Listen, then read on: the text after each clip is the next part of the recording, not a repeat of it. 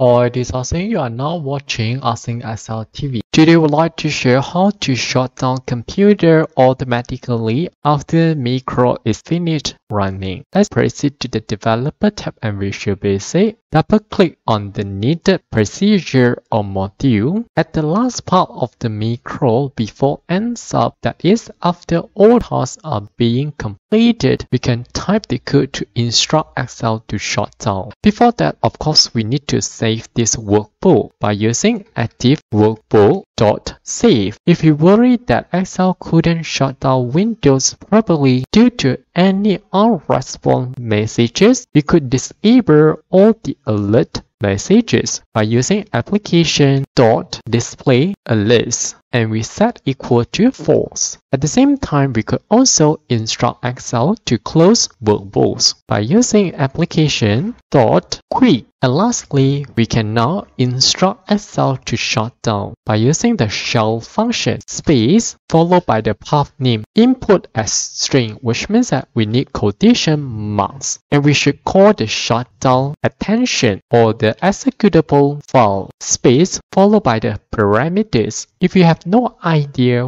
what parameters should we use here, don't worry, let's ask Google. In the search engine, we type shutdown computing and look for shutdown computing by Wikipedia. Under the implementations, look for a table with parameters and functions. If you wish to turn off the computer, we should use the parameter -s. While having a timer before shutdown occurs, use -t followed by 2-digit number, which is measured in terms of seconds. Let's back to Visual Basic. Since we wish to shut down, so we type -s space followed by the timer -t.